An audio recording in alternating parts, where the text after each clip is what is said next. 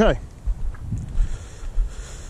Do a little walking and shooting with the SR15 CQB Mod 2, discontinued. So I've played around with the Eotech and the aim point, and I really honestly prefer the Eotech on here. I don't know why. Maybe it's the bigger window. I know battery life is definitely better on the T2. It's more compact, less weight.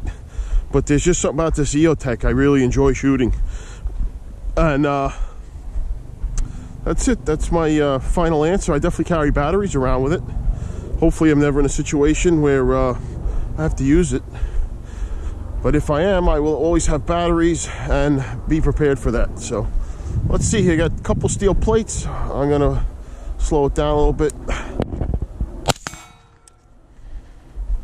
So flow through suppressor has been awesome. Very minimal recoil on this gun.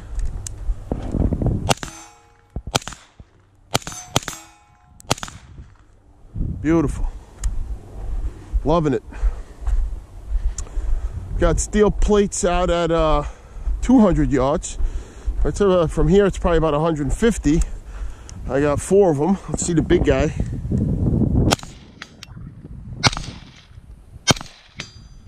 Okay.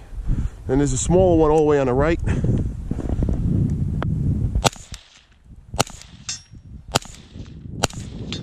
Problem with the other 2 hanging is you don't hear them if I hit them, but we'll try.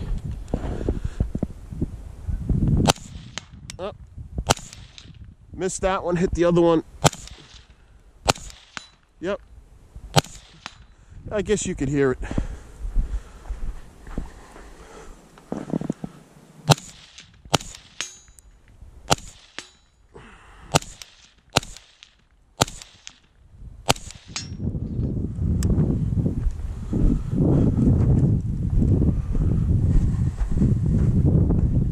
Do a little handgun.